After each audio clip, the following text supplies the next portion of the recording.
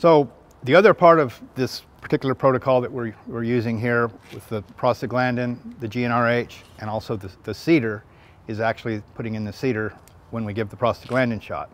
So basically, if you'll recall from our earlier talk, the prostaglandin basically removes the CL that's on her ovary that's producing progesterone naturally. We remove the CL off of her ovary.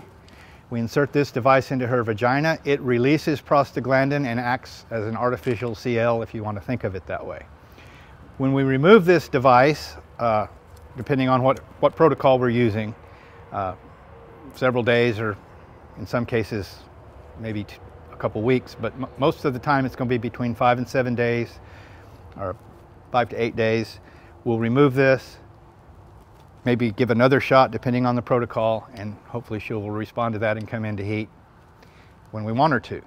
The main thing on these CIDRs, they do recommend that you wear latex gloves, and you know, this stuff can be absorbed through her vagina, so there's progesterone in here and we don't want to accidentally absorb some of that through our skin, particularly if we're hot and sweaty. You know, that can really speed things along. Okay. So this is the device that we'll use to insert the CIDR into the vagina. Obviously you can look at this and tell it's brand new and clean and everything, but if we were doing several head of cattle, we would want to take this out, clean it off with a paper towel. I've got a little chlorhexidine solution here. So I've got a little disinfectant, chlorhexidine in this case. Doesn't take much. Put it in there. Disinfect your instrument between every cow.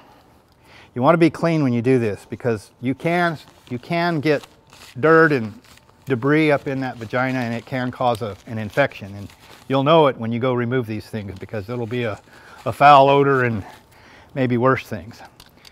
All right, so we've got our instrument clean. Yeah, so the wings will be deepest in the vagina, okay?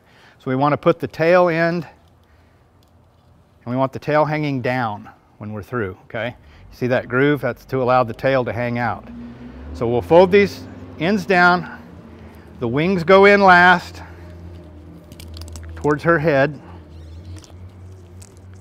Now we're almost ready to go to the cow.